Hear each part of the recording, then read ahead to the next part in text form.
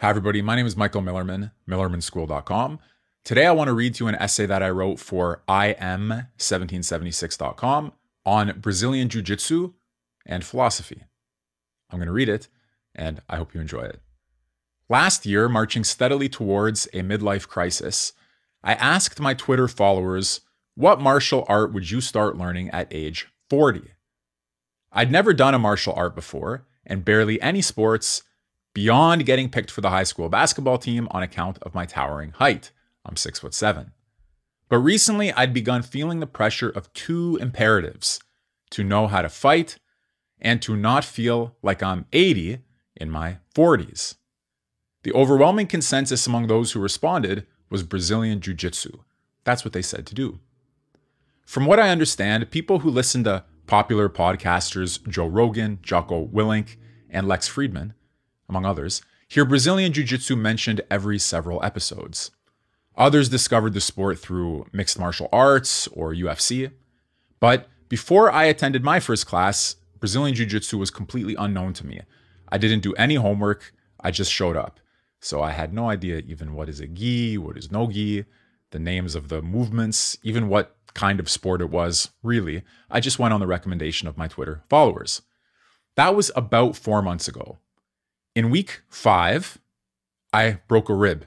There's a move called knee on belly, which is basically what it sounds like. Somebody puts their knee down on you. And I had a big guy do that move on me, broke my rib. Took 6 weeks to recover. But now I'm back, training 3 times a week and thinking about jiu-jitsu constantly. It would be an exaggeration to call it an obsession, but somehow it's quickly become an integral part of my life. And how it integrates with my other concerns, philosophy and education, has surprised me. Brazilian Jiu-Jitsu is a grappling sport. You don't punch or kick anyone, but you do try to take them down from a standing position, and you try to put yourself into a dominant position over them. They, in turn, attempt to escape that position. If you really get them into some sort of submission, they tap to admit defeat. From another perspective, of course, you're the one who's taken down. You're the one put in a painful position. You're the one who tries to escape. When you start, your job is to suffer. Basically, when you begin, everybody's choking you out, completely crushing you, destroying you, demolishing you, and your task is to suffer and to learn to survive. As I write here, you get crushed and choked. Advanced players put you into positions where they could easily break your arm. You're killed over and over again, and it's great. The satisfaction isn't a Fight Club phenomenon. It's not that all day hunched over a computer, working on some trivial task, has made me want to reconnect with the visceral brutality of choking someone to death. Well, okay, maybe there's some of that. Rather, what I found unexpected about Brazilian Jiu-Jitsu was not its bare physicality, okay, because you are obviously grappling, rolling hard, and all of that, but rather that the physicality is embodied mentality. Players often compare the sport to chess or to a language. Black belt Chris Matakis, writing in the Tao of Jiu-Jitsu about his own love affair with Brazilian Jiu-Jitsu, has observed that Jiu-Jitsu is cognitively complex, so much so that there's a great barrier to entry in terms of intellect. I have never met a great Jiu-Jitsu player who was not highly intelligent, and I don't think I ever will. It's an old story in philosophy that man must find a balance between his intellectual life, which is, as it were, disembodied, and his physical life, which, if unchecked, can reduce him to a brute. In the Republic, Plato writes that too much gymnastic can make a man hard and insensitive to the higher pleasures, while excess in the direction of quote-unquote music can make a man soft and cowardly. So Greek education is a combination of gymnastic and music. Too much gymnastic, you become like a brute. Too much music, you become like a coward. Brazilian Jiu-Jitsu is enrapturing because it combines intellectual activity with physical expression. Every move has a reason. You don't act with noise and fury signifying nothing, but with calm composure, guided by syntax, producing a meaningful contest not just of strength, but of study. All my instructors so far have emphasized the importance of calm in Jiu-Jitsu. When you imagine calm, perhaps you see a beach in the Bahamas or a rejuvenating Sunday at a Swedish spa. You probably don't imagine martial arts, but Jiu-Jitsu teaches you to maintain composure in combat and not to lose your head even when your untrained instincts want to take control. It's not an aggression release valve. After my second class, I started watching interviews that earlier I would have skipped over as boring. One of the first I saw was with John Danaher, perhaps the most famous living trainer in the sport. Okay? Danaher is a former academic. His field of study was philosophy, which I was surprised to learn when I was listening to him. But he pivoted to another academy, which is what jiu-jitsu training centers are called, and he became a professor there, which is what they call the black belts. So he was studying philosophy, he was going to become an academic, but he left the educational academy, went into the jiu-jitsu academy, didn't become a philosophy professor, became a jiu-jitsu professor. It's not a coincidence when highly educated people suspicious of the direction of the modern world and the modern university, to say nothing of the postmodern world and the postmodern university, turn towards martial arts as a practice where classical virtues survive. The high-minded pursuit of a jiu-jitsu practitioner pursuing mastery cannot coexist well with the modern world, Matakis writes. I don't insist that Brazilian jiu-jitsu is anti-modern, but still, those with a healthy skepticism towards the worst excesses of modern technological society can satisfy their hunger for a healthy alternative there. Okay? In other words, if you're intelligent and you have some qualms with the state of higher education and with the state of the modern world, you can satisfy your hunger for classical excellence, classical virtue, intellectual activity, the combination of music and gymnastic in the sport of jiu-jitsu. That surprised me.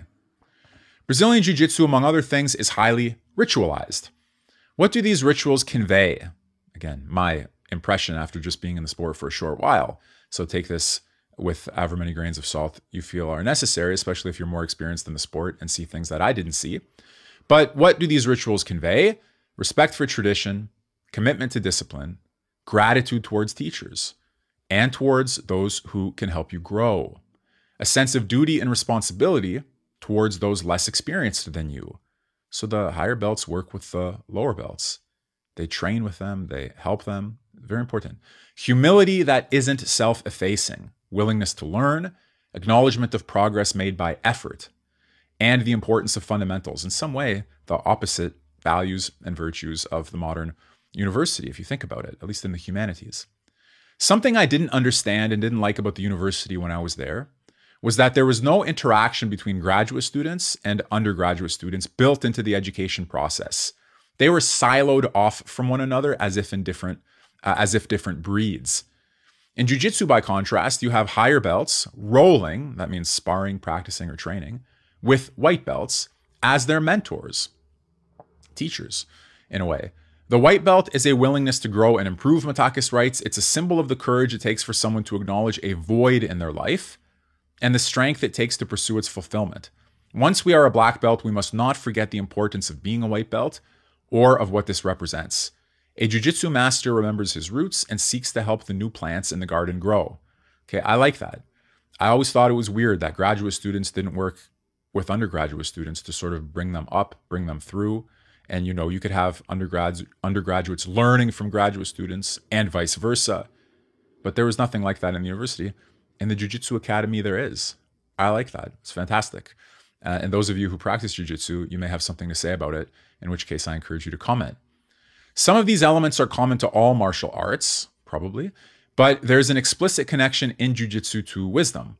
For instance, the canonical work Jiu-Jitsu University by Paulo Ribeiro opens with the following quotation. So this book, Jiu-Jitsu University, it's like a book about the various positions that you can find yourself in, how to escape, how to survive, how to submit, how to attack, how to do all of these kinds of things. And it opens with a quotation.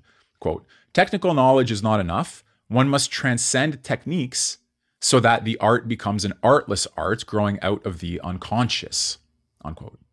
Minimally reformulated, this could be a Heideggerian meditation on the limitations of a technical interpretation of the world.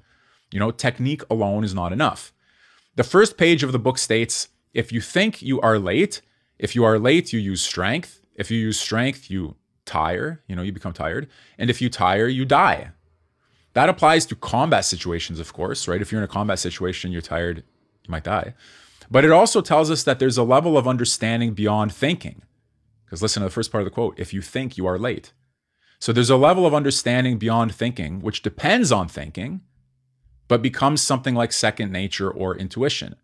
So I like that as well. You know, it's not raw instinct, because you're not relying on your raw instinct. You're educating your instinct through training, study, practice, and sparring. But it has to become second nature. It has to become automatic, so that between the moment you find yourself in a position and the moment you execute the right move, thought shouldn't intervene. Not because it's thoughtless, but because you've already put all the thought into it that now it's become second nature. To play well in the sport of jiu-jitsu, you must be in the zone, in a flow state. To get into that state, you must study and practice. These aren't, in my opinion, platitudes. They're genuine insights that are mappable into other domains. But when you do it in jiu-jitsu, you don't just get the theoretical understanding that, yeah, okay, some things have to become second nature. Every day that you go to practice on the mats, every day that you go to drill the various drills and techniques, to learn the various positions, you put yourself in that position where the thought is expressed in the body. You know, so for example, you're holding somebody here, okay?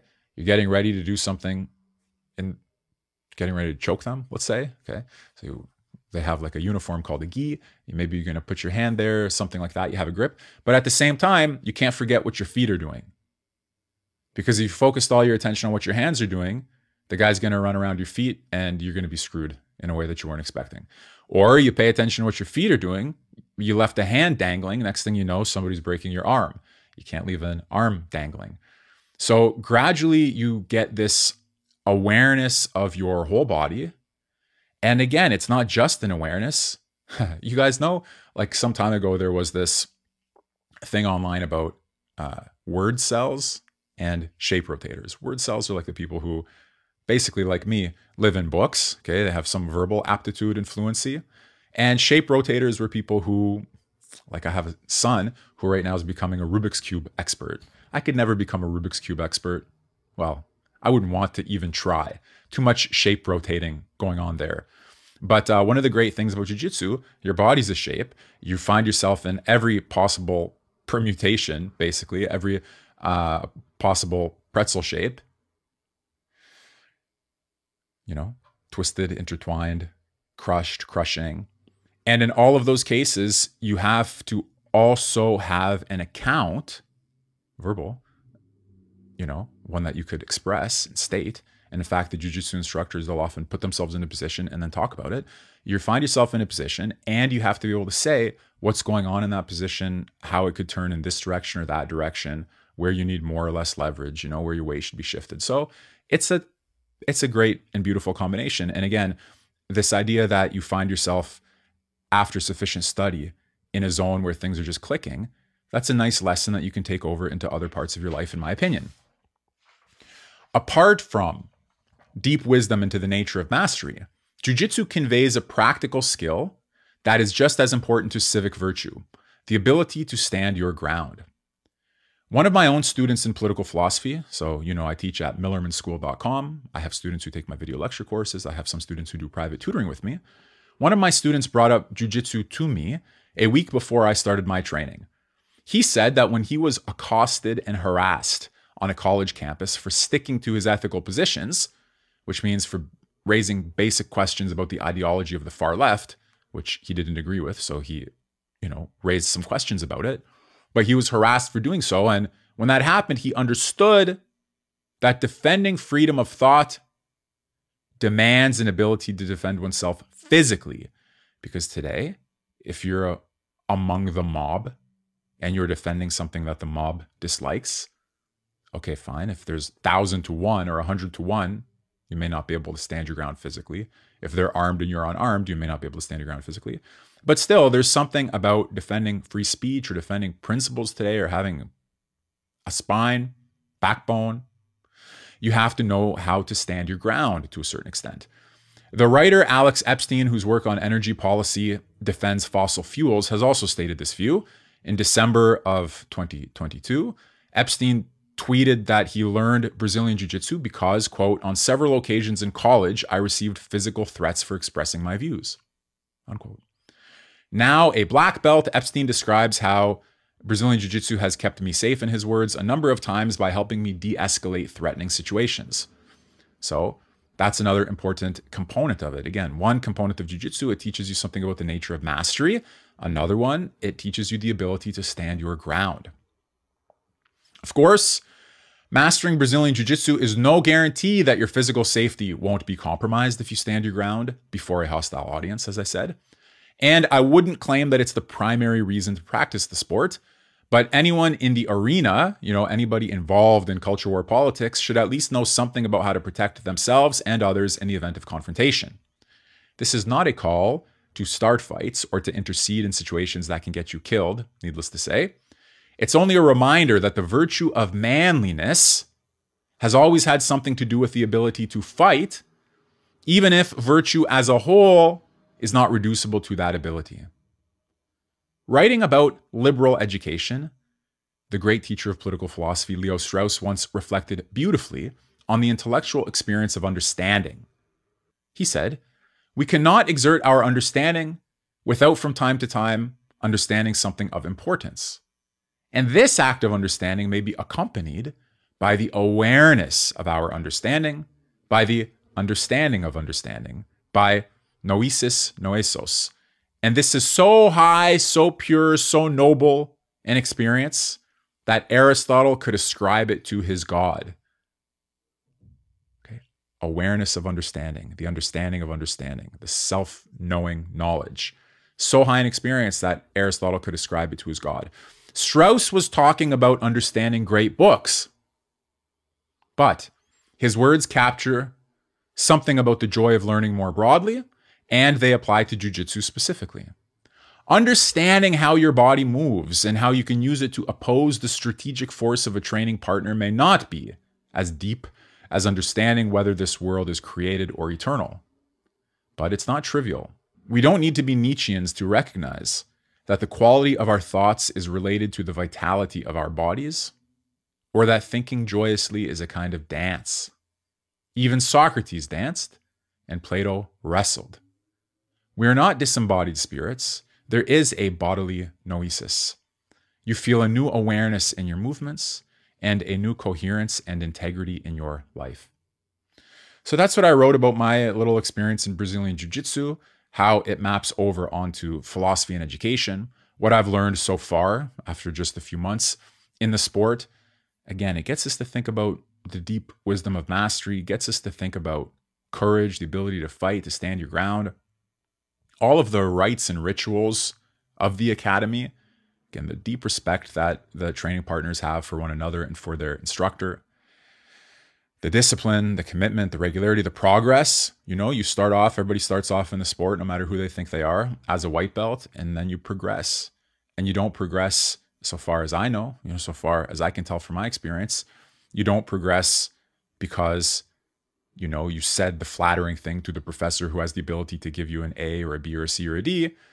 It's because you've demonstrated competence and expertise and facility and fluency in some of the grammar of Jiu-Jitsu and some of the movements and motions, escapes, submissions, and so on.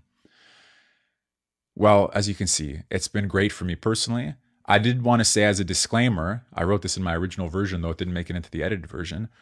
My disclaimer is that, look, if you did Brazilian Jiu-Jitsu and you didn't like it, if you prefer some other martial art more, if you did some sort of fighting and you were injured, if you have a bad experience with it because you knew someone who did the sport and he was annoying or something, fine, whatever. Your experiences are completely valid. I'm just telling you what it's been like for me and what it got me thinking about. As somebody who, you should understand that although I'm tall and although I'm in pretty good health, I've never been a very athletic person, and I certainly have never done any martial art before. So the coordination that comes from understanding, again, what the arms and legs are doing, how you're intertwined with the other person, whether you should go this way or that way, all of that's new. Bringing something that's intellectual into the physical bodily expression, that's new. Because again, you can teach Heidegger, Nietzsche, Plato, Strauss, all authors that I love deeply and that I write about and that I teach in my school, and yet do it without ever getting out of the chair, without ever moving anything except, your hands to turn the page over. Jiu-Jitsu is not like that. It involves the full body, and therefore the awareness that comes with that. It's just, I wanted to share it with you in case you're in that position, in case you're a practitioner of the sport. So if you enjoyed this essay, you should go to im1776.com and see the other great things they're publishing there. Of course, I encourage you to go to millermanschool.com for the philosophical, intellectual side of the authors that I mentioned, Heidegger, Strauss, and so on. And in particular, if you do a martial art, and all the more so if you do Brazilian Jiu-Jitsu, I'd love to hear from you. I'd love to have your comments on what you got out of the sport so far, on how you find, the relationship between the intellectual and the physical component there.